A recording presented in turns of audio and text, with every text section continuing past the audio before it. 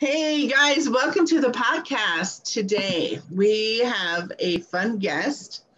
I haven't had a guest for a while and I went all out on this one, you guys. She is coming to us live from South Africa, which is super exciting. And I think you're going to love her accent because I know I do. So Brittany, welcome. Thank you so much for having me. You're welcome. So I'm going to read your bio. I have to take my glasses off to read your bio because it's on my phone. So you guys, let me tell you about this amazing woman. Brittany McCormick is a South African motivational speaker all the way from Johannesburg. Did I say Johannesburg right? Yes, you did. I did? Oh, good. All right. Brittany was born with cerebral palsy. Her goal is to encourage others to believe that what seems impossible can be possible. She aims to improve lives through teaching others to defeat the odds and overcome challenges. Brittany wants to help build programs for the educational and corporate sectors so they can help improve the lives of others with disabilities and help them live their true purpose. Brittany has had many accomplishments. She was chosen to speak to the wellness team at Dimension Data South Africa. She was Woman of the Month for the Justice League Organization of South Africa, which organizes virtual races in order to support feeding disadvantaged children in the community. Brittany raced in those races to honor the 17 million people in South Africa living with disabilities. She has also swum the Island Swim. You'll have to tell us about that in a minute. Been interviewed by South African radio stations and has had various articles written about her. Brittany McCormick aims to not only be South Africa's top motivational speaker, but also an impactful member of the international motivational speaking community. That's a great bio, Brittany. I love it. Thank you very much. So before we go anywhere else, please tell me, what is the swim thing? What is that? So growing up, I wanted to be a swimmer and take part in a race. Mm-hmm. And so that happened. And obviously I had to do it with assistance. I had a life jacket on and I had a swimming coach by my side, but I climbed into a dam and I swam, I think it was something like 500 meters or 600 meters. And yeah, that was called the Island Swim. It was almost like a fun race that people could do, and that's what I did. It was called the Island Swim. That is awesome. Good job. That sounds really fun. Thank you. It was a long time ago, but I still did it. Good job. I know, that's good. I'm really glad you celebrate your wins because, you know, as a manifesting coach, I always teach people whatever you focus on grows. So when you celebrate your wins, no matter how old they are, you're focusing on wins, which means you will attract more wins into your life. So you are a motivational speaker, and how old are you? I'm 24. 24-year-old motivational speaker. I know so many people that want to be motivational speakers who are much older than that and have not achieved it yet, you know, due to circumstances in their life or fears or all kinds of, you know, blocks and things like that. So I would love to hear how at your young age, you were already a motivational speaker. Tell us the story of that. So I have always known since a very young age that I wanted to encourage and uplift people. And at the age of 18, I got an opportunity via Dimension Data through somebody that I know to go and speak at the company. And ever since then, the bug bit. And I just knew that this is what I'm going to do for the rest of my life. And in that moment, that was when I knew my life's purpose was to be a motivational speaker. I knew God had planned that for me in order for me to encourage and uplift others. And I've only been a motivational speaker full-time for 3 months and more, but I'm really loving it, and it's not something that has come overnight, but it's coming slowly. One step at a time creates the biggest milestones, and understanding that even though it's a small step, it's still a step, and it doesn't matter how long it takes you, the end result will still be the same. And it's that you have to look at when wanting to achieve your goals and succeed in things. That's awesome. So I would love to hear about your first time speaking. You called it Dimension Data? Yes. Is that, I've never heard of that. That's probably like a South African company? Yes. Are they pretty big? Yes. Parts of them do go all over the country and all of that. I spoke to the wellness section. I spoke to Vodacom and Vodacom and Cape Town and I think South Sea. Wow. Yeah. So those, different times, or they were all gathered together? Parts of them were virtual and parts of them were in person. Awesome. Yeah. So were you live there or were you virtual? No, it was in person. It was? Oh, that's exciting. But it was almost like an interview approach. So somebody was chatting to me and then I was responding. So it was almost like a motivational interview sort of vibe. Oh, I love that. That sounds really interesting. Yeah. So tell us, how did you feel before you went out on that stage for the first time? I was a ball of nerves, to be honest. I had butterflies in my stomach. I barely slept that night. I took 4.5 hours just to get ready. Oh my gosh. Because I was so nervous. But it was awesome. It was such a blessing, and I'd love to be able to do it again for them.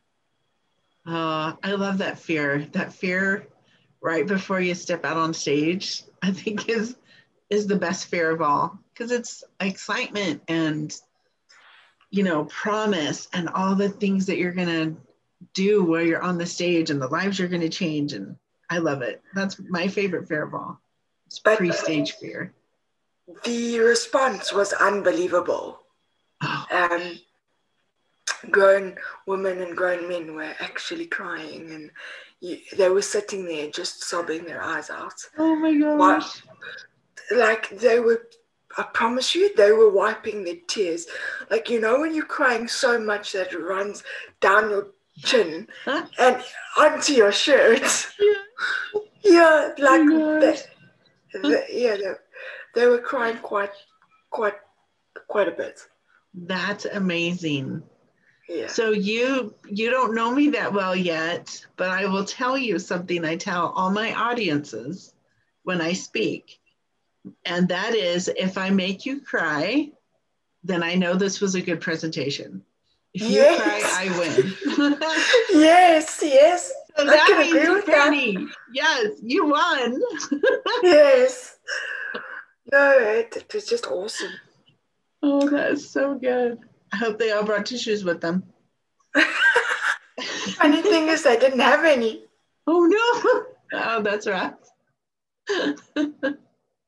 Oh, I think as a speaker, maybe we should make sure that there are tissues when we come to speak. I might start putting that on my pre-presentation checklist.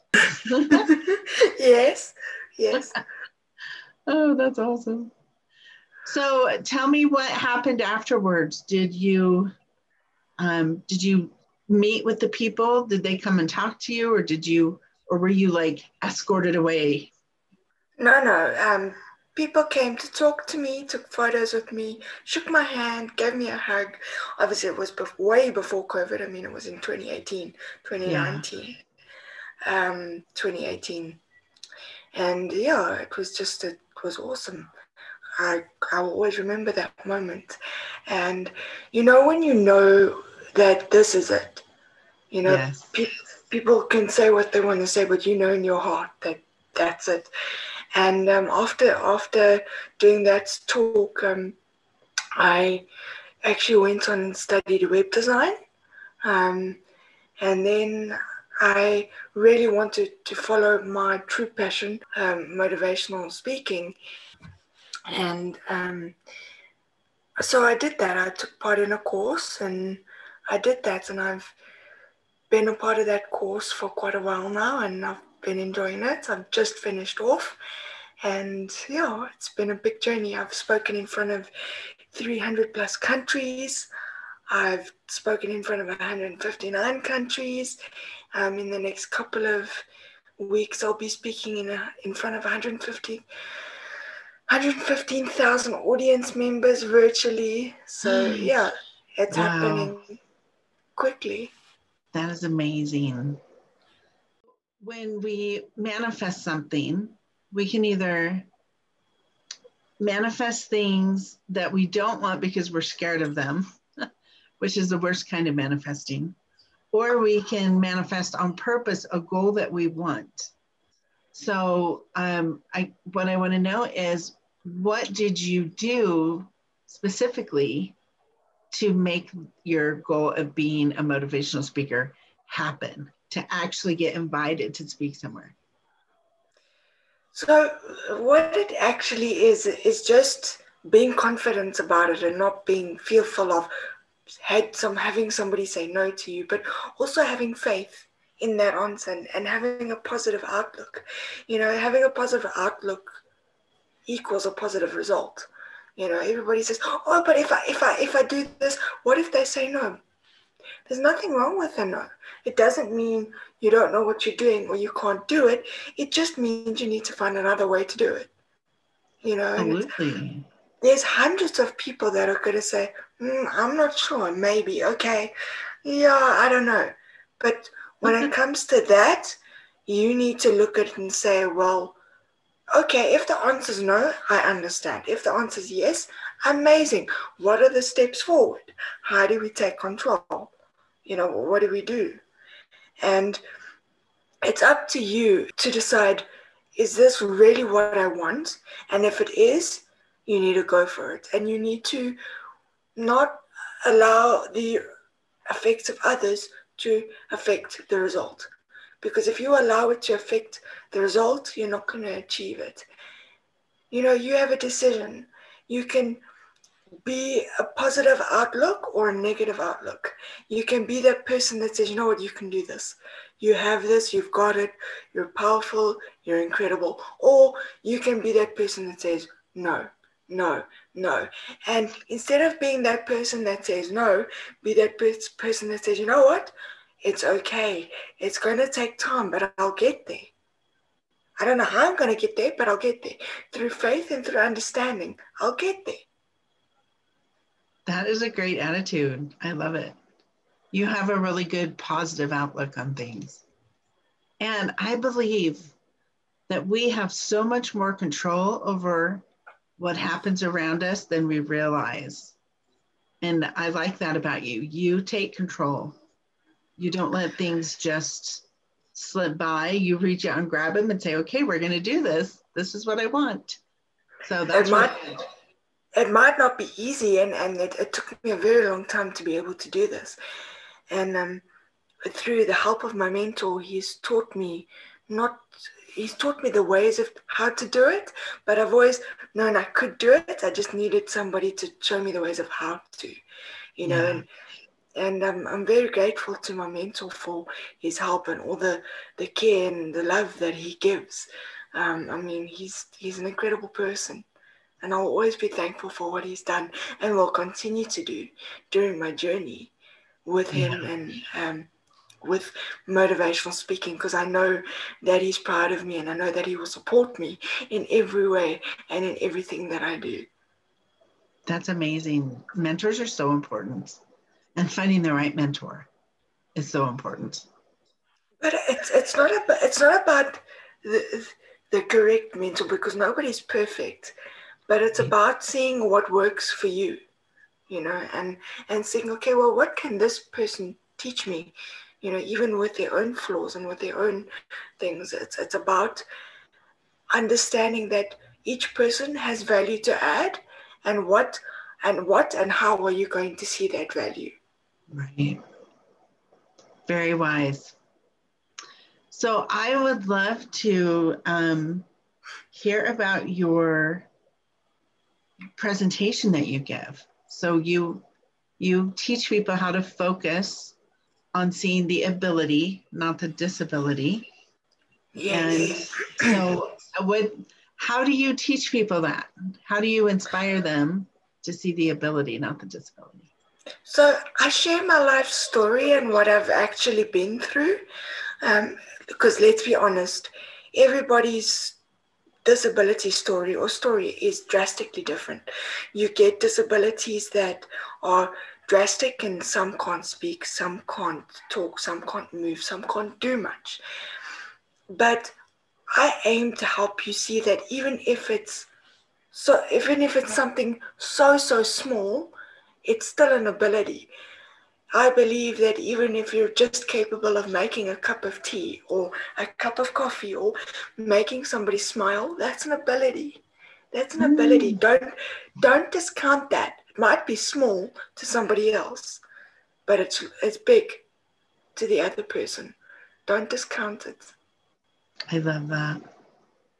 We do so often as humans, I think, and especially women, we tend to look at our faults and ignore the amazing things about ourselves, just kind of by default. And so I feel like it does take conscious effort to focus on the good and the positive. So I love that you're out teaching that you're teaching that to people.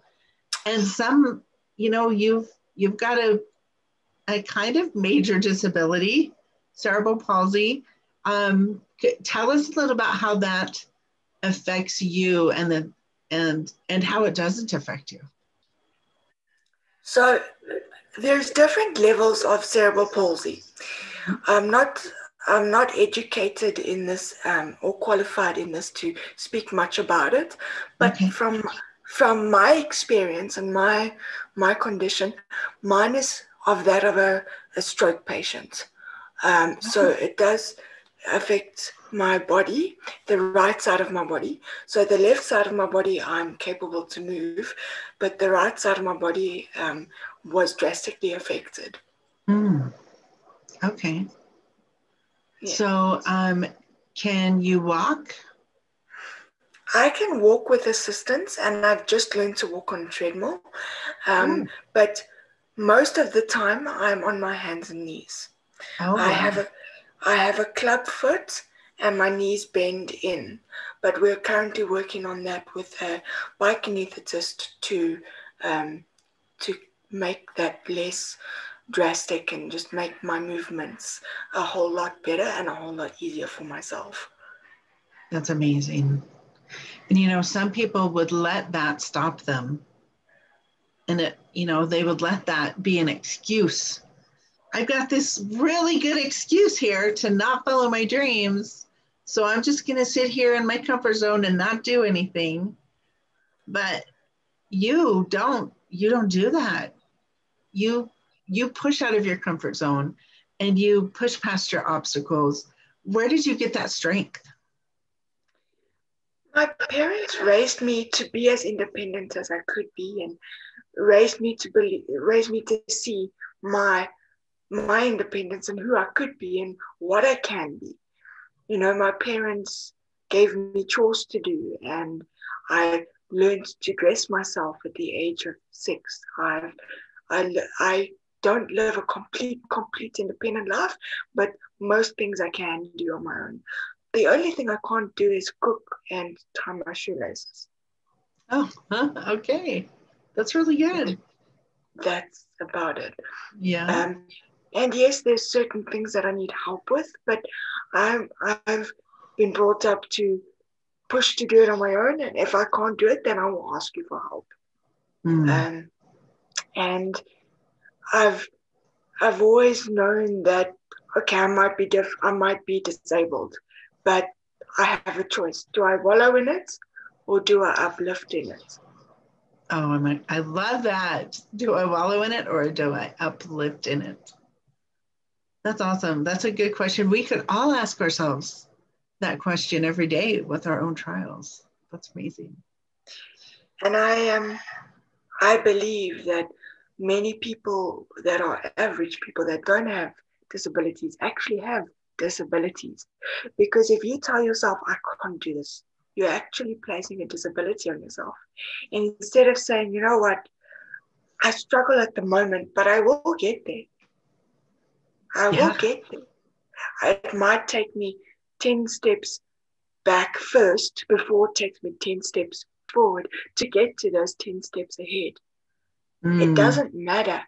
Everybody's journey is different, and everybody's journey has things that they face. You know, you can't run away from the challenges. You can either accept them or let them pull you down. And I chose and still choose to see my own abilities and choose to actually accept my challenges and say, you know what, can I do this? If not, okay, let's find another way to do it. That's great. That is such a good attitude. I love that. We would all do well to have that kind of an attitude. So we're going to take a little break and we will be back. So don't go anywhere. Stay tuned, and we'll be back with Brittany McCormick, motivational speaker from South Africa. Hey, we are back. Thanks for sticking around. We are with Brittany McCormick today, a South African motivational speaker. And during the break, you guys missed it, but we talked about chocolate and South African snacks. So I have an Amazon order to make after I'm done with this podcast. So Brittany, talk about making an impact. Spreading the chocolate around the world. Yeah, why not? Oh, that was awesome. Okay, so we've gotten to know you. We've heard about how you became a speaker and, you know, how you focus on the positive. I would love now to hear your life story because I haven't heard it, and I know that's one of the things you share when you speak. So would you be willing to share some of your life story with us? Perfect, no problem. Awesome. I was born at 25 weeks premature. I weighed the size of a slab of butter, and Wow. I was in hospital for 3 months, and at times I had a few blood transfusions. Only later on, as I developed more, did they discover that I had cerebral palsy quadriplegia of high muscle tone. I'm not fully educated, but I choose to live a successful and a life filled with goals being achieved, one step at a time. And I have the ability to walk with assistance, but I mainly crawl on my hands and knees. When I go out in public, I use a wheelchair. And growing up, I've always believed that you can be of value to somebody no matter what your condition is.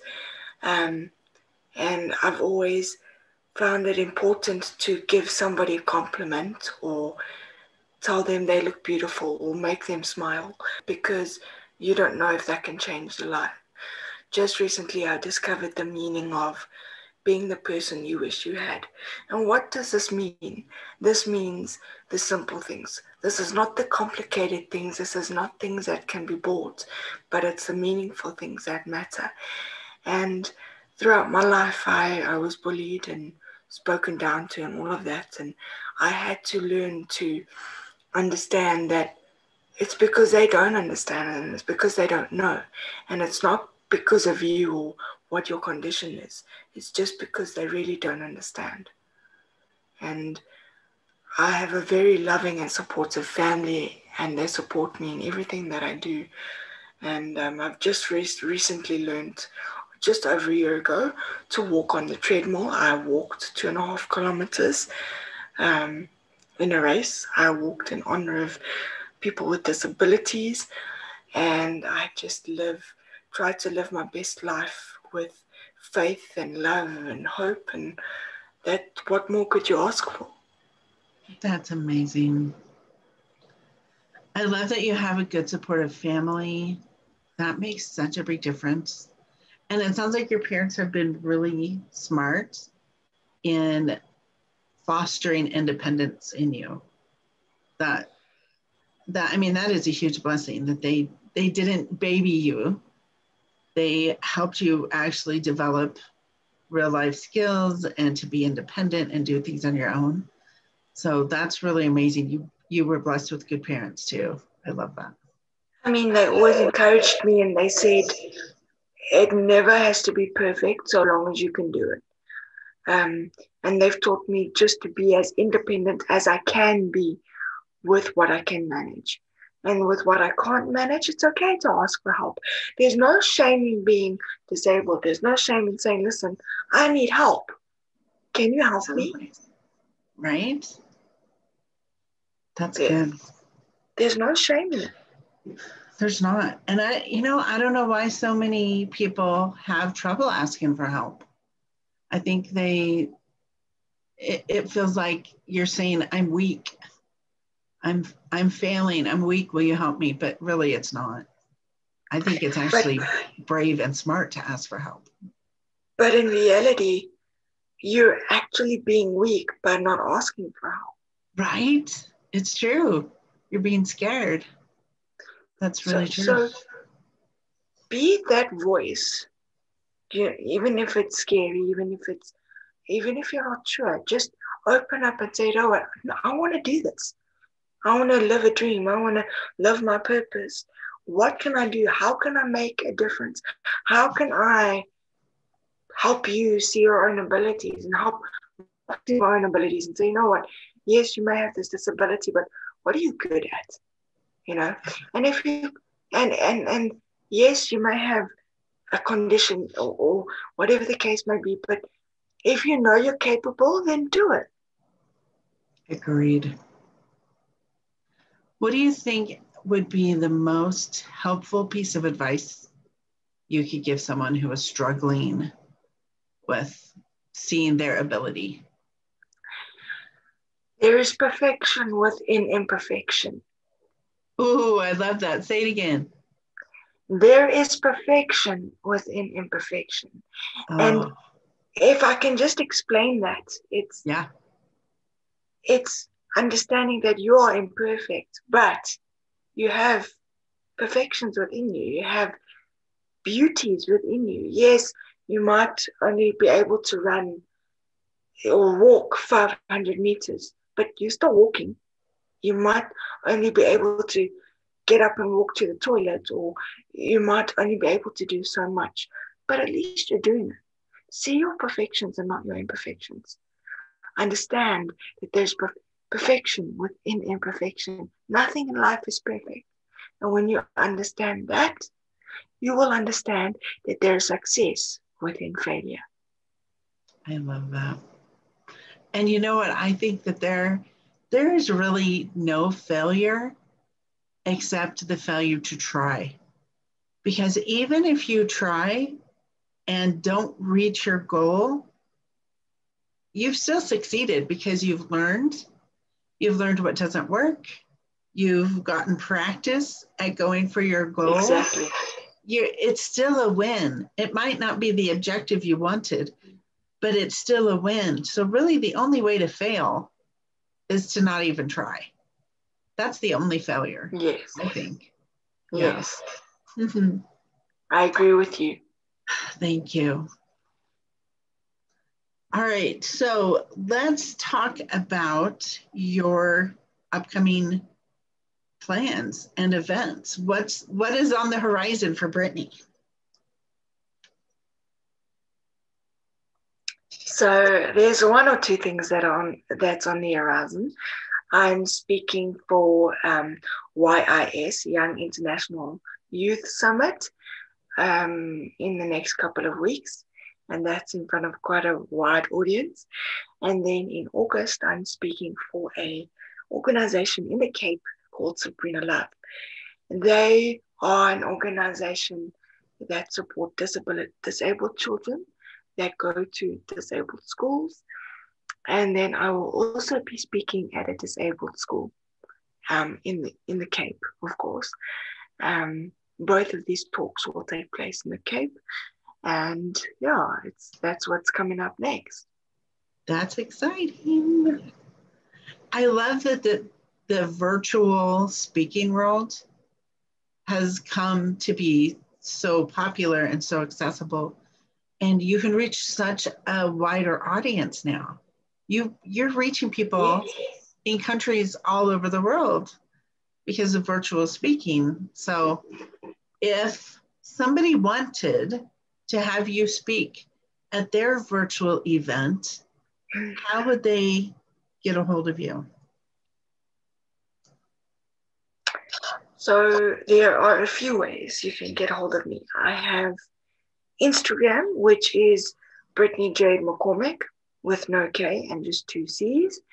Then I have LinkedIn, which is Brittany McCormick. I have a website that is bemotivated.co.za, but instead of the A, it's an 8 before the D, and that's how they can get a hold of me. Awesome. And Facebook as well. They contact me on Facebook, and I will get back to them as soon as I can. Perfect. And I will put all of your links into the show notes. So if you're listening to this and you didn't get her links, just go and open up the show notes for this episode, and I will drop all of those links in there so that you can get a hold of her. Also, you have a blog where you basically document your journey, and I think people would probably be really interested in that. So I'll put the blog link in there too for you. If you go onto my website, at the bottom, you'll see that's where my blog is. Oh, perfect. And it's motivated, but the letter A is a be motivated, but the A is an 8, right? That's cute. Yes, next to the D. And then it's .co.za. Yeah. .co.za. Okay, awesome. Perfect. Do you have any last words of wisdom for my listeners? My last words of wisdom would be, the smallest steps create the biggest milestones. Don't underestimate the smallest steps you take. See the value in them, accept them, understand them, and move forward with them. And see your own abilities. Doesn't matter if they're small or big, doesn't matter. It's an ability. Learn to love it, learn to understand it, and learn to accept it and work with it. Awesome. Those are very good words of wisdom. You are wise beyond your years, which is awesome. Thank you so much for being with us today. I loved learning your story and hearing all your amazing accomplishments and, just going after your dreams. Everybody needs to go after their dreams. So I love meeting people who are doing that, just like I am. I want everyone to do it. I want the whole world to go get their dreams, make stuff happen, be brave, be bold. So thank you for being such a good example. And thank you for being on my podcast today. You're amazing. And everybody go check out Brittany's links in the show notes and follow her on all of her social media. And if you need a speaker for your event, Brittany is your girl. Thank you so much for having me, and thank you so much for listening to my stories. Ladies and gentlemen, it was an honor to help you see your abilities and help you overcome the odds and the challenges that you face. All right. Thank you so much. You guys, this has been an interview with Brittany McCormick, motivational speaker from South Africa. Thank you for listening to my podcast today. And I will talk to you all again soon. Bye.